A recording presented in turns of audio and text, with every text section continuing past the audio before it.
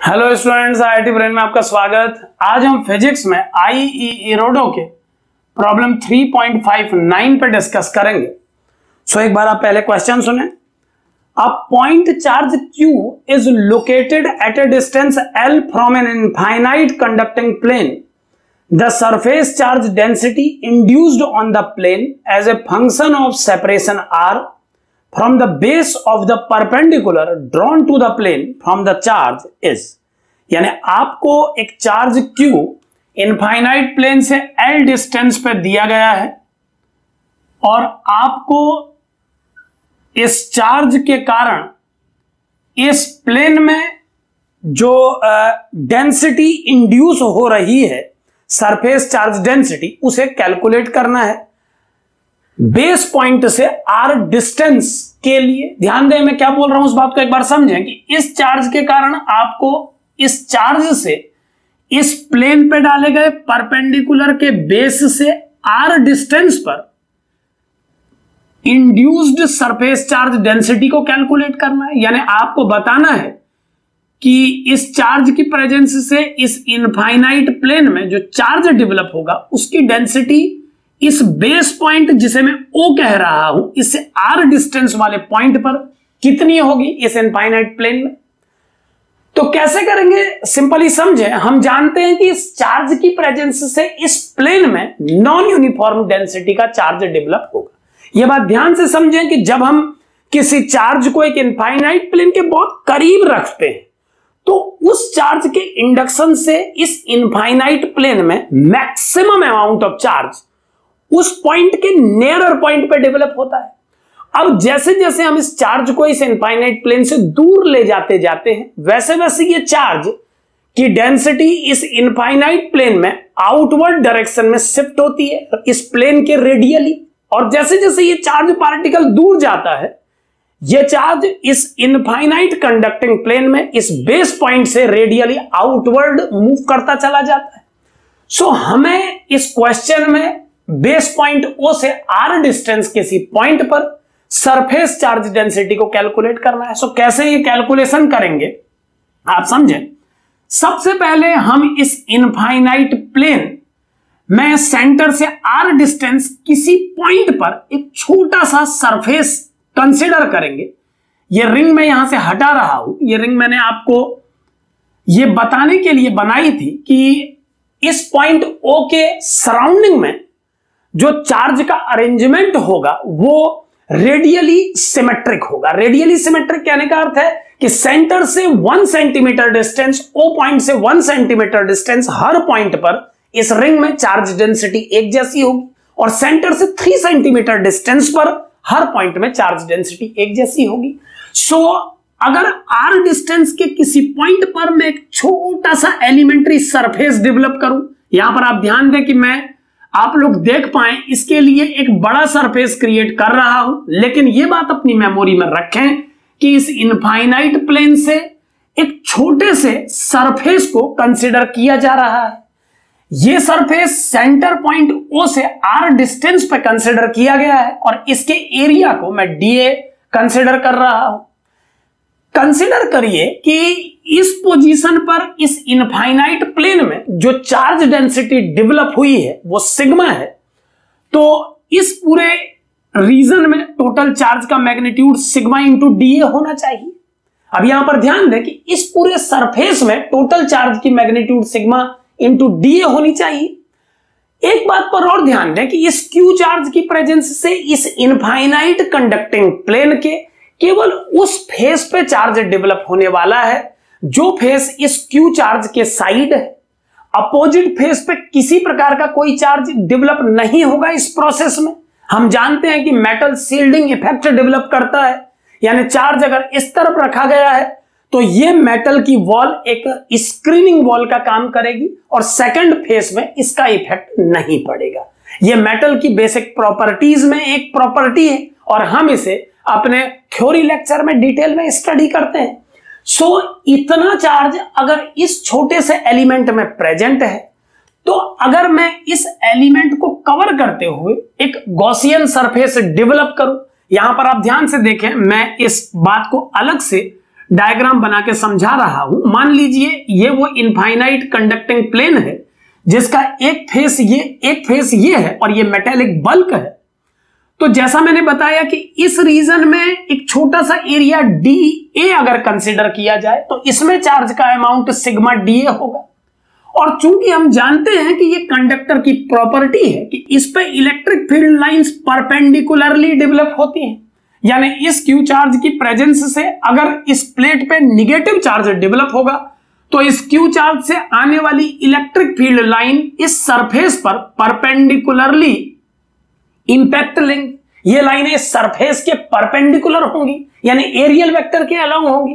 सो अगर मैं एक गॉसियन सरफेस क्रिएट करूं इस रीजन में, छोटा सा गॉसियन सरफेस जिसको एक इनफाइनाइटिसिमली स्मॉल लेंथ का सिलेंडर आप मान सकते हैं, तो क्लियरली इस गॉसियन सरफेस को क्रिएट करने के बाद अगर मैं गॉसेस थ्योरम अप्लाई करूं तो इस सरफेस के फ्लक्स की वैल्यू होगी E डॉट ds, और अगर हम इसमें वैल्यूज पुट करें तो ये फ्लक्स होना चाहिए, आप ध्यान से देखें, ये होगा EI वेक्टर।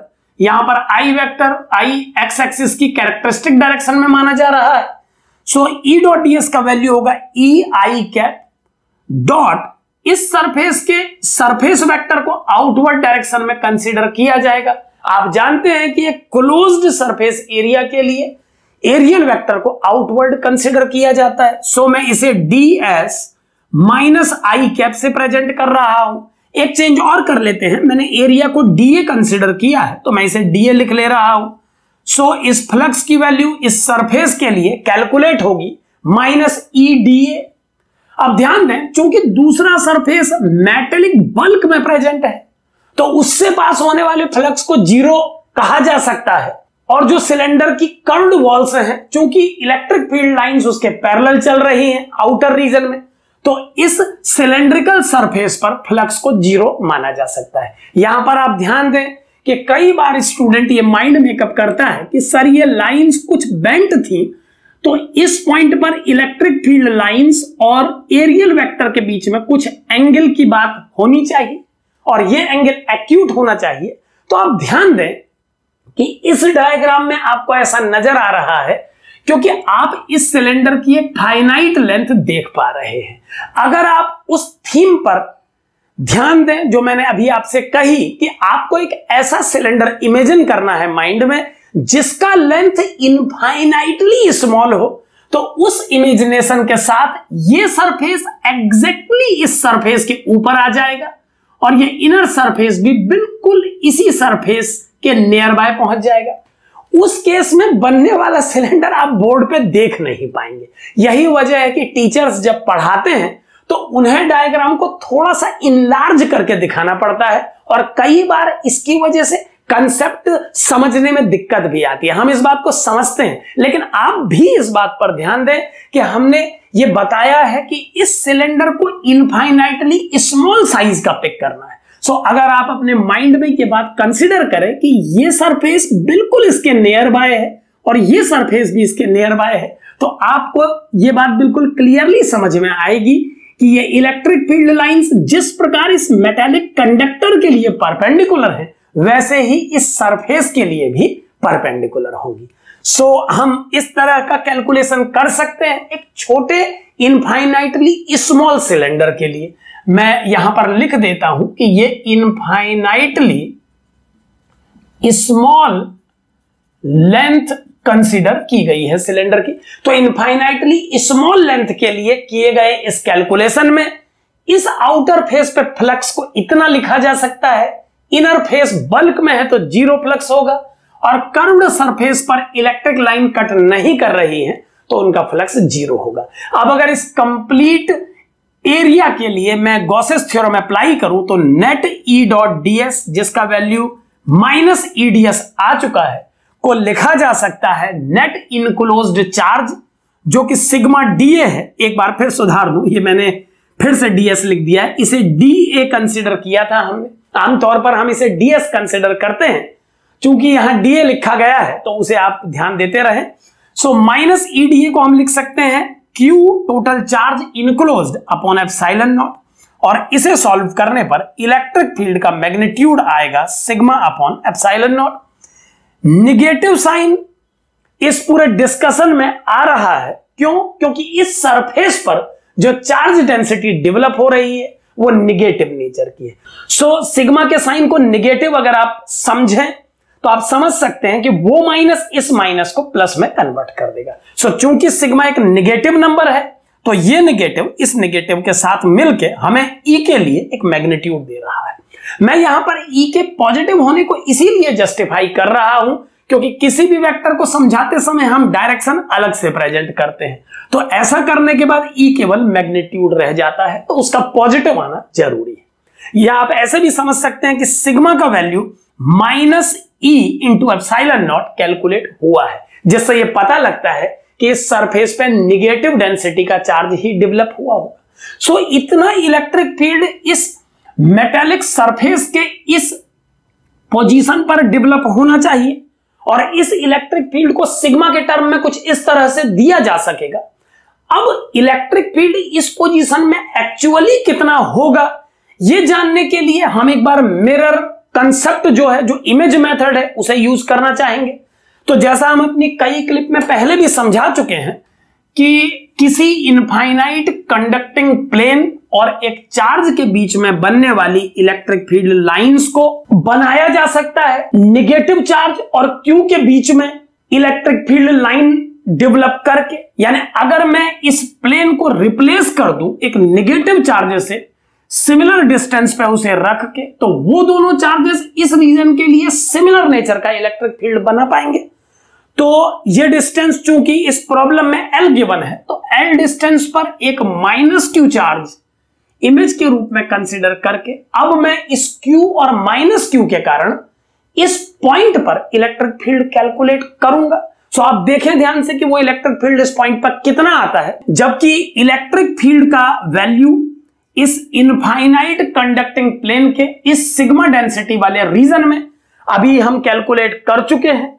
सो उसका वैल्यू आया था E equal to minus sigma upon epsilon not, और वेक्टोरियली इसे हम लिख सकते हैं I वेक्टर से।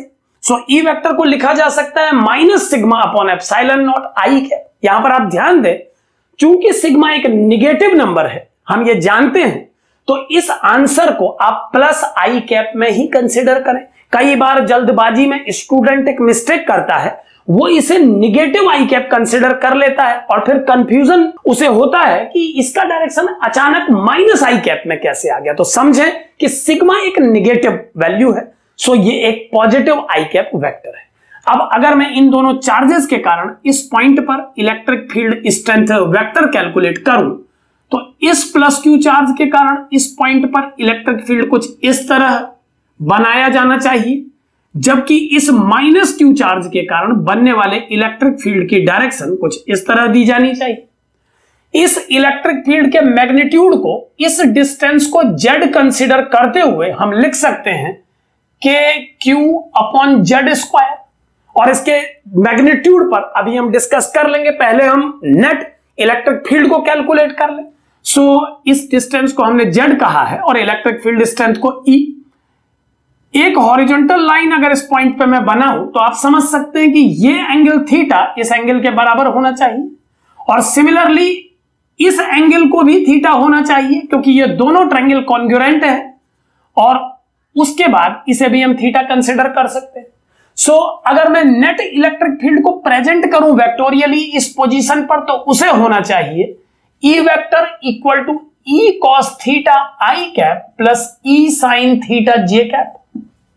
और इस दूसरे इलेक्ट्रिक फील्ड को अगर दो कंपोनेंट में ब्रेक किया जाए तो एक कंपोनेंट होगा E cos theta I cap minus E sin theta J cap, और फाइनल सॉल्व करने पर इस पॉइंट पर जो नेट इलेक्ट्रिक फील्ड डेवलप होगा वो होगा 2E cos theta I cap. J cap vector को कैंसिल किया जा सकता है, सो ये आंसर आएगा 2E cos theta I cap. और अब हमें वैल्यूज पुट करनी है इसमें, तो ये हो जाएगा 2 times electric field strength magnitude, और आप जानते हैं कि E को लिखा जा सकता है KQ अपॉन जेड स्क्वायर, और जेड को L और R की हेल्प से L square plus R square कहा जा सकता है। कॉस थीटा का वैल्यू इस ट्रायंगल से आप लिख सकते हैं L/Z, और चूंकि Z का वैल्यू √L² प्लस R² है, तो कुछ इस तरह से इलेक्ट्रिक फील्ड को लिखा जा सकता है। अब चूंकि ये प्रेजेंटेशन आई कैप में है, तो मैं इसे आई कैप में लिख दे रहा हूं। अब फाइनली आप देखें कि इन दोनों चार्जेस ने जो इलेक्ट्रिक फील्ड इस पॉइंट पे डेवलप किया, एक्चुअली वो इलेक्ट्रिक फील्ड इस इनफाइनाइट प्लेट और इस चार्ज के द्वारा डेवलप किए हुए इलेक्ट्रिक फील्ड जैसा ही होना चाहिए। लेकिन हम जानते हैं कि इस मेटालिक प्लेट के इस पोजीशन पर अगर सिग्मा डेंसिटी का चार्ज डेवलप हुआ है, तो यहां पर बनने वाले इलेक्ट्रिक फील्ड की स्ट्रेंथ को इतना होना चाहिए। सो इस वैल्यू को इस वैल्यू से कंपेयर करने पर, क्योंकि ये दोनों सिमिलर इलेक्ट्रिक फील्ड को प्रेजेंट कर रहे हैं, आप यहां पर ध्यान दें कि इस -q को इस प्लेट के रिप्लेसमेंट में यूज किया गया था, यानी इन दोनों ने इस पोजीशन पर, मैं उस साइड की बात कर रहा हूं जिस साइड ये चार्ज प्रेजेंट है। मैं बार बार बताता हूं कि इस तरह इमेज मेथड के कैलकुलेशन केवल उस साइड एप्लीकेबल होते हैं जिस साइड चार्ज प्रेजेंट होता है। तो दोनों चार्जेस के कारण इस पॉइंट पर बनने वाले इलेक्ट्रिक फील्ड का वेक्टर ये है, लेकिन सिग्मा डेंसिटी अगर इस मेटालिक प्लेन पे इस पोजीशन पे है, तो इलेक्ट्रिक फील्ड स्ट्रेंथ वेक्टर को इतना होना चाहिए। यानी ये दोनों वेक्टर सिमिलर वेक्टर हैं, एक ही फील्ड को प्रेजेंट कर रहे हैं। तो इन्हें कंपेयर करने पर -σ/ε0 का वैल्यू आएगा 2 × 1/4πε0 QL/L² plus R² to the power 3/2। और अगर मैं इसे फाइनली सॉल्व करूं तो सिग्मा का वैल्यू मुझे मिलेगा -Q × L/2πL² plus R² to the power 3/2। सो कुछ इस तरह से सिग्मा को प्रेजेंट किया जा सकेगा, और जो आंसर गिवन है एक बार उसे मिलाएं, वो है -QL/2πL² plus R² to the power 3/2। सो इस तरह से आप इस इनफाइनाइट प्लेन के किसी भी लोकेशन पर चार्ज डेंसिटी कैलकुलेट कर पाएंगे। सो चार्ज डेंसिटी कैलकुलेट की जा सकी इमेज मेथड की वजह से, क्योंकि इमेज मेथड से हम इस प्लेन के किसी भी पॉइंट के नियर बाय पॉइंट पर इलेक्ट्रिक फील्ड कैलकुलेट कर पाते हैं। और ये मेटल कंडक्टर की प्रॉपर्टीज में हमने पढ़ा है कि मेटल कंडक्टर सिग्मा डेंसिटी वाली लोकेशन पर जो इलेक्ट्रिक फील्ड डेवलप करता है वो सिग्मा के अकॉर्डिंगली डेवलप करता है। तो इन दोनों कंसेप्ट को आपस में जोड़ने पर हम सिग्मा की वैल्यू को कैलकुलेट कर पाएंगे इस तरह की प्रॉब्लम में। सो ये आप इमेज मेथड के एक और एप्लीकेशन तक पहुंच गए हैं। ऐसे कई सवालों में जहां पर कंडक्टिंग प्लेन की बात आती है, वहां पर इमेज मेथड एक सिंपल प्लेटफॉर्म तैयार करता है प्रॉब्लम्स को सॉल्व करने के लिए। Thank you.